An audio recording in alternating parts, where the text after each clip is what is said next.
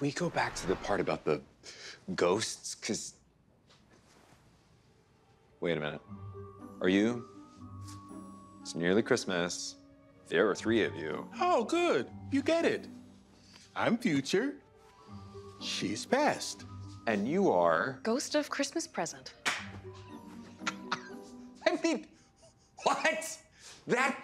Wow. I have seen the play, I have seen all the movies, and the one with Bill Murray is actually my favorite, although the Carrie Fisher one is really good, a quiet little movie, underrated, certainly. And oh, the one where they all come together and they're like singing in the end about how grateful they are, about how Scrooge is dead, which is really dark now that I think about it. But wait a minute, am I Scrooge?